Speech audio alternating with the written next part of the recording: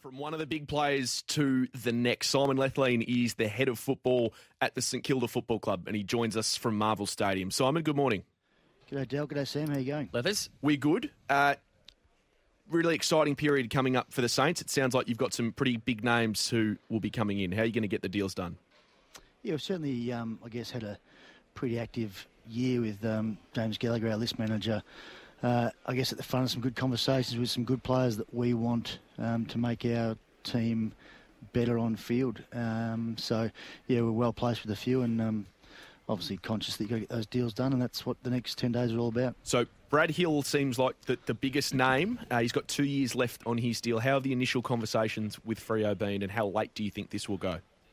It can get done today if we're on the same page, but that probably takes a little bit of time. I know that Gags and Peter Bell have been in conversations, and we're realistic that he's got 2 years to go and he's a pretty good player, so we're not going to mess around and nickel and dime too much. He's a valuable player for Freo, and I think our conversations with Freo will confirm that we think him very valuable for us too. So I'm hopeful we can get that one done, but there's other parts that come into all these conversations around what they need, what we need, and what else is going on for both clubs with other players. So we'll be working pretty hard on that one. You willing to part ways with your first pick? Well, I think we're conscious that we might have to. Brad Hill is a first-round pick type of player. He's probably one of the best wings in the comp. We need speed, we need class. He's 25, he's fit, he plays well wherever he goes. We've had 3 first-round draft picks in the last 2 years, so I think we're placed in the spot where we're going to need to talk about that for sure. Is it in your best interest to split that pick 6? So therefore you might have 2 in the teens, for example. Is that in the Saints' best interest? Yeah, it'd be nice. It's not necessarily possible. There's a number of clubs that would like to be able to split picks, and there's a number of clubs that aren't prepared to split their picks. So it'd be nice, but we've been working on lots of different combinations of what we might be able to do, but reality is Brad's a very good player, and we'll treat him accordingly. How is Brad's body when being assessed? Well, he's had the screening that you would have been through, Del, with Barbs and Stoney, and they don't mess around at the Saints with their medicals. So, he's fit and well. He doesn't miss many games, and as I said, he's at the peak of his powers at 25, 26, and confident he's got a lot of foot in him. And that's a 5-year deal for Hill on the table at the moment from the Saints? Yeah, it's been reported as 5 years. I'm not sure that the money that gets reported all the time is correct. I'm not sure the media's ever gone low on the money. It's a 5-year deal. It's a nice clip for the media on the way through. Zach Jones, has he indicated he wants to come to the Saints?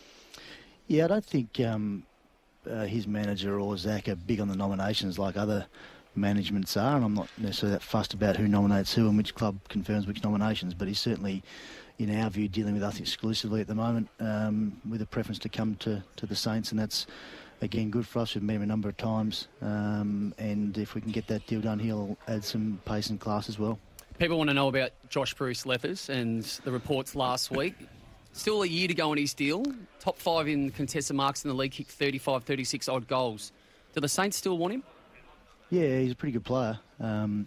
He's a much-loved player too, and well-liked by the playing group. So he's at the end of a long-term deal. We didn't, despite communications otherwise, we didn't encourage him to go and test the market, but he's certainly within his rights to do so. He's obviously found with the Bulldogs a longer-term deal, because we aren't at a stage where we're looking to extend him right now. So that's all well and good. We've had open communications with Josh of late.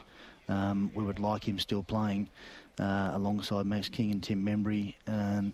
So for him to be extracted out of here so that he's not playing with us, it'll need to be an appropriate deal for the Saints. Haven't you lost a bit of the whip in your hand, though, Simon? I mean, he's essentially done a deal with another club. It's going to be very difficult for him to turn around and stay.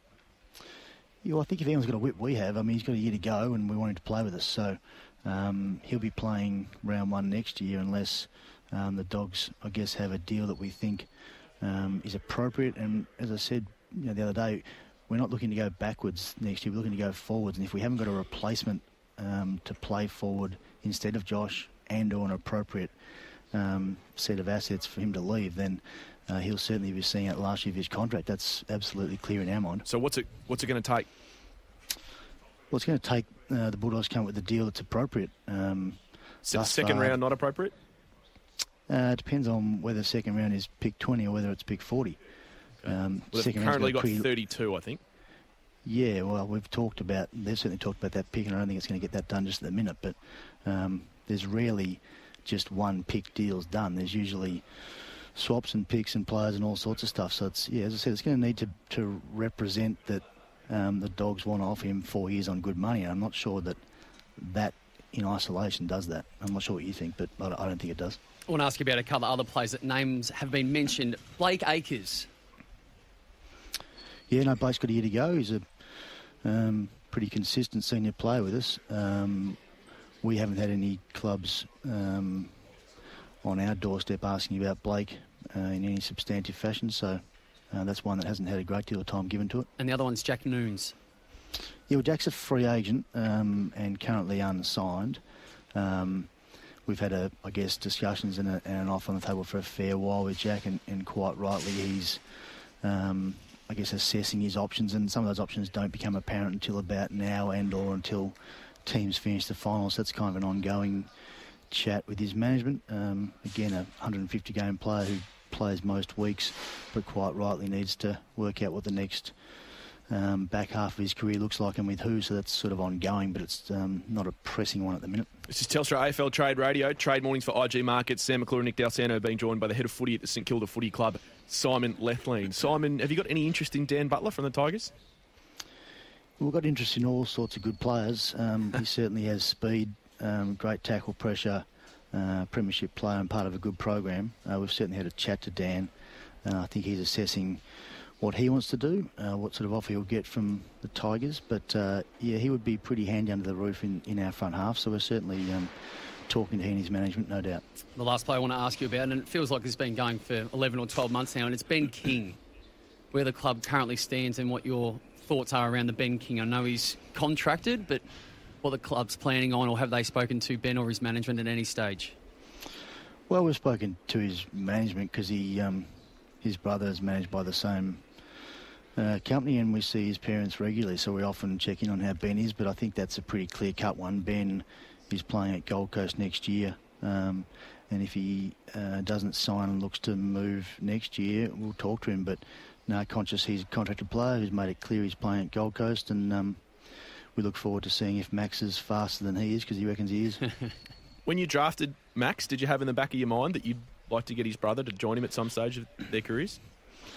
Well, I think anyone who was going to draft Max would like Ben to join him at some stage, because they're both elite talent, hard to find players of that ilk. So if he wants to join Max and we can get that done at some stage, that'd be terrific. But no, I mean, we drafted Max for Max. But it's obviously a romantic thought to have twins playing together, and it happens occasionally. If it happens for the Saints, it'd be unbelievable. Simon, I reckon this is the first time that we've heard you publicly since the coaching change. When Alan Richardson when he left the club as coach, when they parted ways, your name was brought up several times in the media and being linked to your close friend, Brad Scott. Did that ever get further down the pipeline than we thought? What was your reaction to those reports? Yeah, no, I haven't spoken since then. Look, Brad and I are close friends. That's pretty well known for some reason. There was a number of, journalists that were pretty keen to put forward, in their view, a factual scenario that there'd been a deal done with Brad and he was coming to the Saints. And I found that particularly offensive, especially when some of those articles were being written when Richo was still contracted to us, and we were doing our best to support Richo in his endeavours. So that was interesting, but I guess that's the world we live in, and there was a number of articles that followed that kept saying that a deal was done with some great authority, it was being said too, and I guess I haven't seen many articles since that retracted those views when it became really apparent there was no deal done because Brad wanted to have a year off, and I guess that's the world we live in, but it's disappointing when it's about you and it's about your integrity and it's about other people that really don't know the facts, so that's all part of it. Did you ever talk to Brad about becoming St Kilda coach? Yeah, of course we confirmed. We reached out to Brad to see what he wanted to do, but I think I had better knowledge than most that Brad probably needed some time off, and that's exactly what's happened. Leth, there's some good news for the Saints and that Dill Robertson can resume training with the group when they return. I want to ask you about Paddy McCartan and where he's currently at and what his future looks like. Yeah, great for Robbo. He's, I think one of our best players and one of our best leaders on field and off field. So there'd been some concerns at our end, I think, with Dill as well. He was not going to be able to get back, given what happened twice now. But we sent Dill overseas, and he got some good advice, and he's got some new medication, and he's got the all clear, subject to AFL and St Kilda board approval, to keep ploughing ahead, which is a fantastic result that I think will hopefully get endorsed by all parties. And he's already back training. He'll be closely monitored, and if we can get a fit Dill Robertson back, he's a top 5 player at our club, and that's a great result. As far as Paddy goes, that's an ongoing one.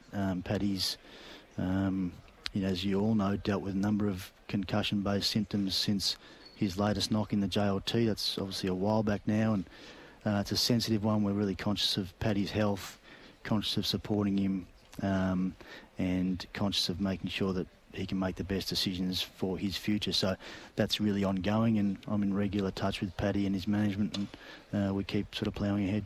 Happy to facilitate a trade for Jack Steven to Geelong?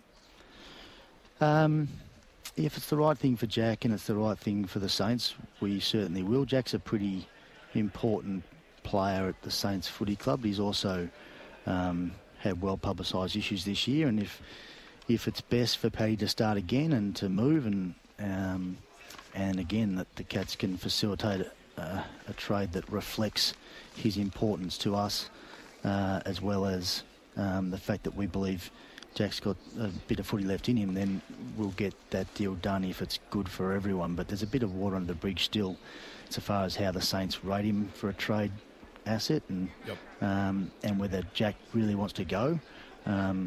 He hasn't made that call definitively. I think he'd happily stay at the Saints. So if he wants to happily stay with us and we can't get a trade done, we'll happily have Jack. And Simon, just as we let you go, you've got an exciting new sponsor that I think's just signed. Yeah, we've got CMC Markets, which is going to be powering the Saints through a trade period, which is fantastic. They're one of Australia's biggest retail stockbroking providers, so they're on board. Nice. With our men's shorts next year, as well as supporting us during trade. So it's great that the Saints can get some sponsors going this time of year on the back of, I guess, a bit of positivity. So thanks to the CMC boys. Lots of positivity currently going on at the Saints. Simon, appreciate your time. Good luck for the trade period. Thanks for having us, guys. Cheers. Thanks, Lethers. Simon Lethlean and Mick Agresta straight off the top here at Trade Mornings, all for IG Markets.